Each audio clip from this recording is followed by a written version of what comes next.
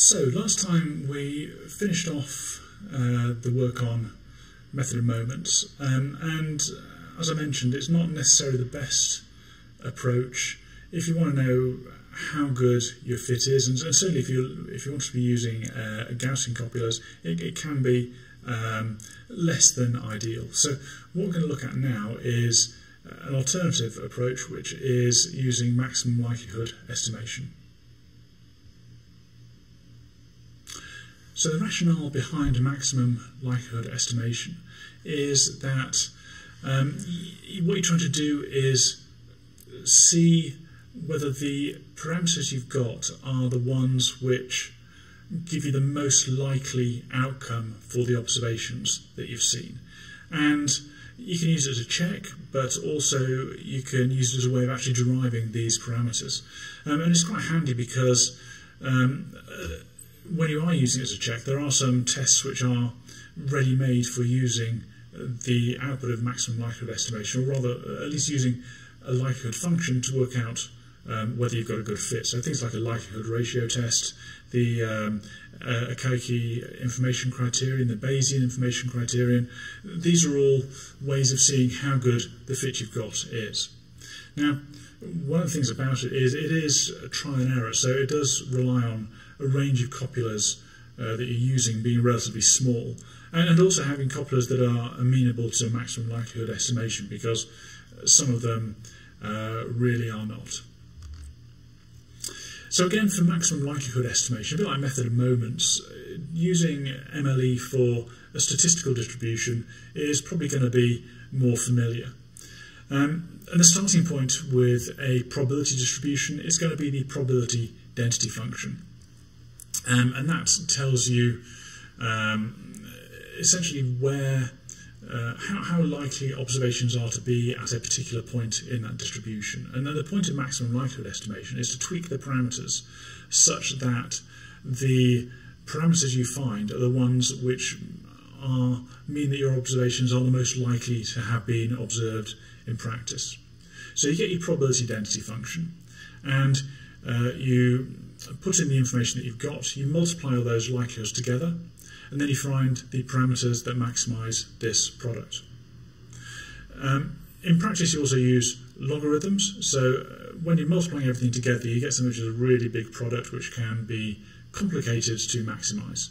If you take the logarithm, though, it turns this product into a long sum, and that means that doing the differential calculus that you need to do to find the maximum is much easier. And because this likelihood is always going to be positive, you can always apply a log, and because a log is what's known as a monotonic transformation, what that means is that if you find the maximum for the log function, you've also found the maximum for the function itself. So let's look at an example of MLE on a statistical distribution. So assume we've got some observations that follow an exponential distribution, and the observations are 3, 10, 5, 6 and 16, and you want to fit them to the exponential distribution. So you want to find out what the parameter for this distribution is. Now the probability density function is what we've got here. F of x is equal to 1 over beta times the exponential, or e to the minus x over beta. So what you need to do is you need to first generate your likelihood function, which is the product of f of x for each of those observations. So you plug those 5 numbers in for x, and you get this product here. 1 over beta e to the minus 3 over beta times 1 over beta e to the minus 10 over beta, and so on. And that gives you in the end 1 over beta to the 5 e to the minus 40 over beta. Now, as I say, if you take logs, it gets much easier. So the log of that likelihood function becomes minus 5 log beta minus 40 over beta. You can then differentiate that with respect to beta, set the result equal to 0, and you can rearrange that equation to show that beta is equal to 8. So if beta is equal to 8, that gives you the most likely value for a parameter which would fit with those observations that you had. So, MLE for copulas. There are a few challenges because what you're doing, you're parameterising a copula which might only be part of what you're trying to deal with, because ideally you don't want to just find the parameters for the copula. You want to find the parameters that fit all of the raw data, which is the copula and the marginal distributions, and really you should be trying to fit or do your maximum likelihood estimation on the whole lot, giving a combined likelihood. But that probably involves an awful lot of parameters, so it can be a little complex if you decide you want to do that. Now, one approach to try to make it a bit easier is to use something called inference functions for margins, or the IFM method. Now, what this means is, and this is often what is done in practice if you've got a separate copula, is first you fit your marginal distributions, and then you take those parameters as fixed, and when you're using MLE for the whole distribution, you essentially assume that you've already got the parameters for the marginal distribution, so you're only dealing with the copula. The second approach is an approach which works if you are truly only looking at the copula. So you do essentially ignore the marginal distributions because you are using just a copula, and the inputs become the distribution functions for those marginal distributions. And that approach is called canonical maximum likelihood, or CML estimation. And for this, you're fitting the copula with the distribution functions as inputs. So you're removing that direct link to the underlying data. And often these two approaches will give you exactly the same results, but strictly speaking, they are slightly different. And in practice, they're going to be different if there is some link between the copula you're using and the marginal distributions. So, if you are using CMLE, canonical maximum likelihood estimation, the first thing you need to do is you need to standardise your marginal distributions. And you do this by defining the distribution function, which is the probability that some value of xt is less than a given value, using this formula here with an indicator function. But essentially what you're doing is you are looking at where your observations are and dividing them between the number of observations plus 1. So your distribution function will never be 0, it'll never reach 1. So for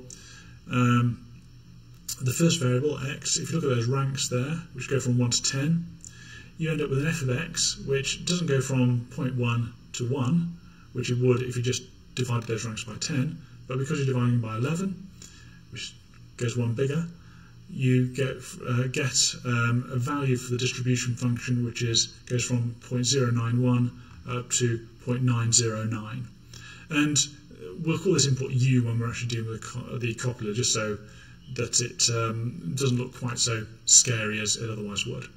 And for y, you do the same thing. Clearly the ranks are in a slightly different order there, because otherwise you'd have perfect correlation, but still you've got numbers ranging from 0.091 to 0.909. So this essentially means that we can come up with the copula density function, or at least the inputs for the copula density function. So for the first one, it would be a C of 0.09 and 0.182. For the second, 0.0182 and 0.091, and so on and so forth. And your likelihood function is going to be the product of the copula functions with those values of u and v put in. And then you need to maximise that. So for a Gaussian copula, what you're going to do is you're going to substitute u and v into the copula density function, and the Gaussian copula is, I say straightforward, but it's kind of straightforward because the Gaussian density function has, at least it starts with the density function rather than a distribution function, so it's not overly complicated. And if you look at the second line of this equation, all that's basically saying is you're taking those inputs, you're normalising them, so phi minus 1, and then you're plugging them into that formula for which you've calculated some value of rho using the approach described earlier.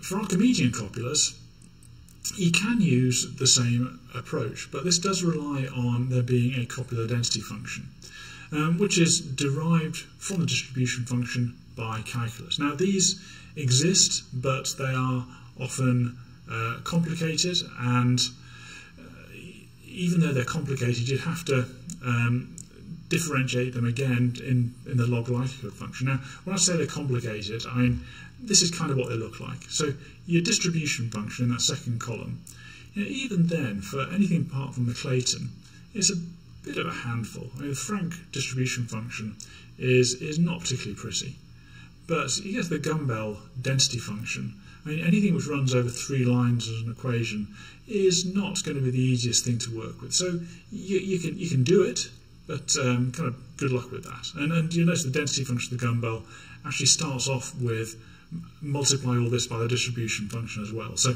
you know, they exist, but it's not going to be particularly easy.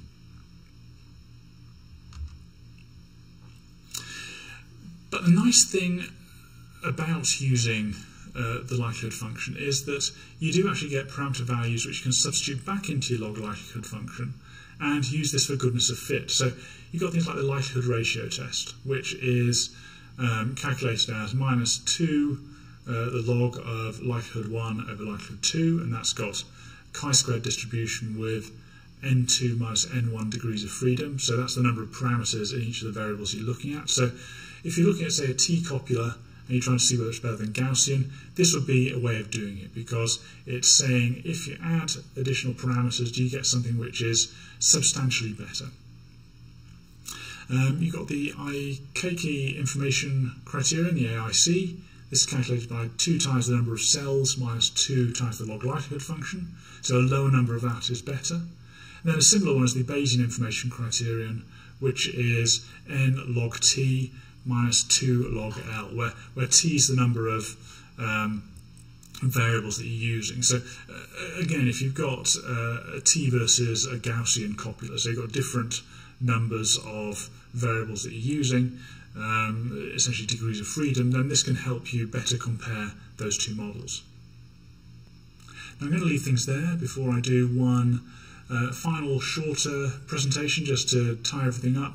Hopefully this has been useful. Again, if you want to leave any comments or queries on the video, please do, and don't forget to like and share and subscribe and all that good stuff.